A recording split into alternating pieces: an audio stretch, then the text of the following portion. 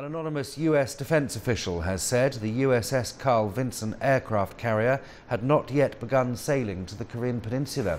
The US Navy said on April the 8th that it had directed the vessel to sail north as a prudent measure to deter the DPRK. And on the April the 11th, the Pentagon confirmed that the ship was on its way to the peninsula. However, a defense official said the Vinson and other ships in the Navy strike group were still off the north coast of Australia and wouldn't arrive in the Sea of Japan until next week at the earliest.